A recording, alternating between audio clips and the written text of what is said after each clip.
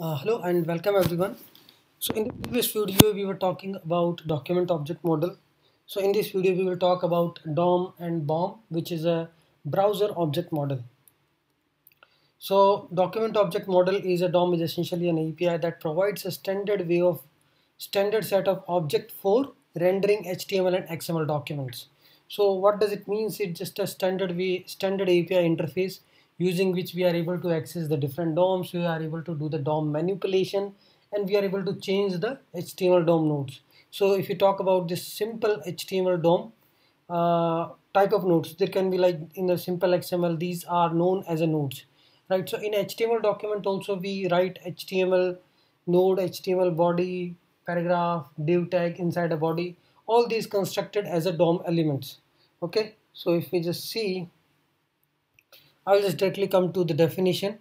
So available methods in the DOM, right? We'll talk about get element by ID, get element by tag names, get element by class names, query selector and query selector all. So these are the DOM node methods. I mean, you can say the different APIs provided by the document object model to access different nodes and play around it.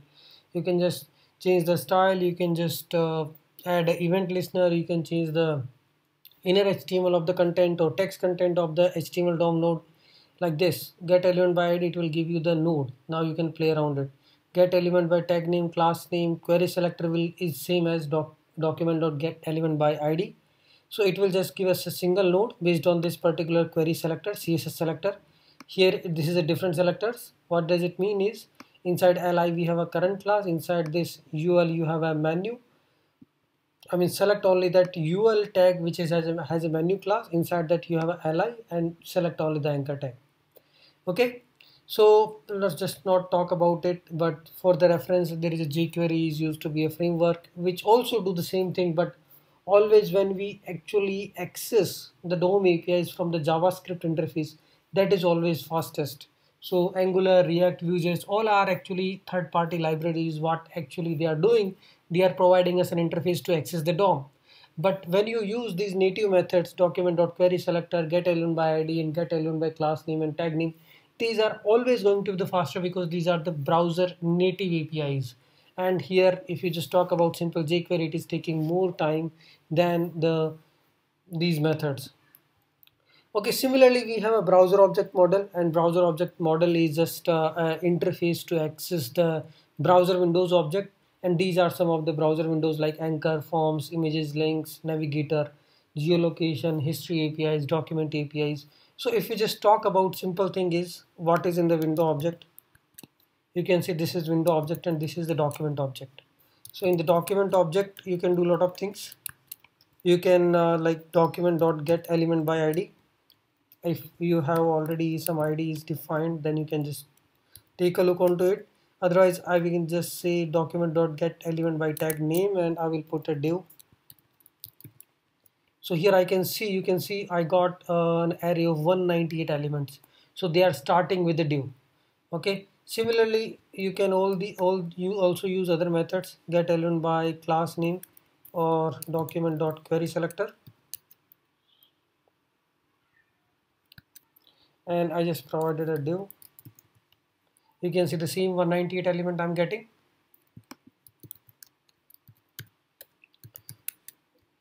To get a particular DOM node, you need to just inspect the document.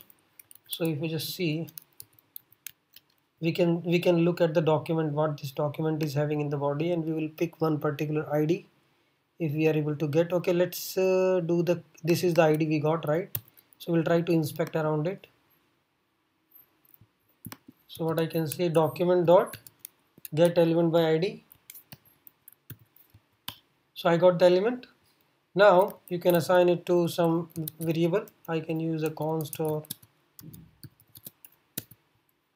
so I got document.get element by ID. I got the element. Now I can access it. So what all you can do is element.inner text, inner HTML. So this is the inner HTML. I can change it. Okay, so you can see now the element inner text is this. Okay, what else you can do is all these different things. You can add a event listener dot style dot color.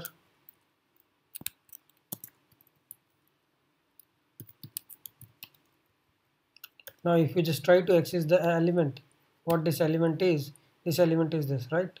So element, you can also access get attributes, what all attribute it is having. Sorry, get attribute. So we have this element. So you can see it is having one attribute, class and dir attribute, right? So element dot we can access attributes. So you can see this is giving us the map of attributes. Okay, it has at the 0th attribute id, class, dir, right? So if I just say this is an object attribute directory, you can also change the value of an attribute element dot set attribute. I wanted to set the new value of dir to something else. Right now it is hello, and you can again see all the attribute map. Okay, it has been changed to hello, right? So these are the different methods we have. Element dot add event listener, or you can just define the on click, all these methods, on click, on change, and you can define a function what you want it to do when the on click happens on this. Or element dot add event listener. So here these are the different methods you can add. I will just add a click, and this is my function. So this function will get executed whenever you are doing a click event onto this. So there are different DOM events you can apply onto this, and there is a huge list of you can set huge list of attributes. Okay, what if you have an array of elements like document dot get element by tag name, and I put tag name as div. Okay, and I'm just trying to access the 0th element. Okay, this is the container, so I will just assign it in the element, get in the element, and we will see what it is having.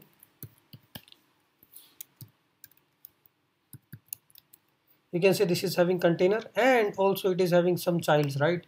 So can we access the childs?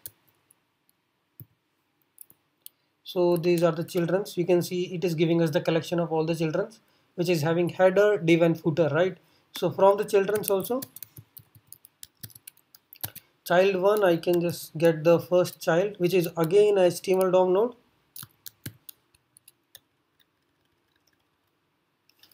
Children, and I will just get the 0th node, so you can just get the child 1 is this now.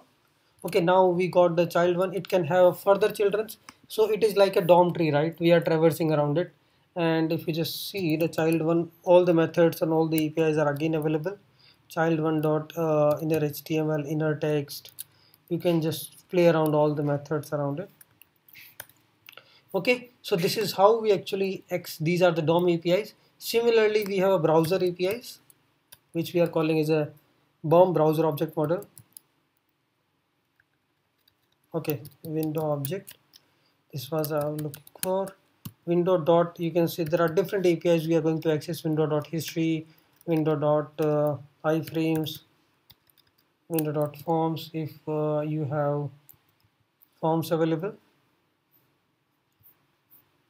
So I'm talking about all these things. You can just access frames, history, location, window dot location, window dot storage. So any kind of storage if you are doing it. So we'll talk about local storage in the coming sessions, local storage API. So this is the location, current location we are having. Okay, in the URL, this is my URL of this particular website. Look like protocol, path name, origin, href. This is the link, host name, host, and hash. Okay, window.history API. Currently, what is my history? Window.history. I think there are other methods which we can access. History.go push state, current state, right? So you can push a new state and redirect it to there, back and forward. So if I click on it, it will go to the last previous page, like we have a browser back and forward button. Okay, apart from that, we have a window.location, forms, and all the other APIs. So window.document, I mean, this we have already talked about. This is the same document which we are getting by doing this. And in the window.document,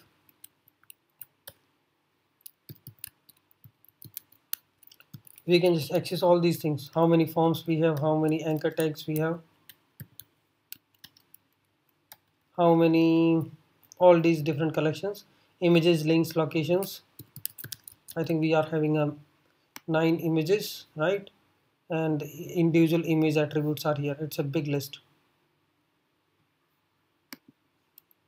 Okay, this is how we can access the window object. Document object is a part of window object, which we already talked about. Document object model. Window has all the other APIs also, history, storage, location, and inside a document we can access the forms, anchors, images. Okay, so it's just giving you the brief overview how this works. We should be good at handling the different DOM events. We might be start using these frameworks, React, Angular, but what if you wanted to write and do the DOM manipulations using these native DOM APIs? Then you should be aware about how to access the children's, get a particular children by just looking at the IDN class and change its behavior, change the inner HTML, inner text and styles. Okay, thanks everyone.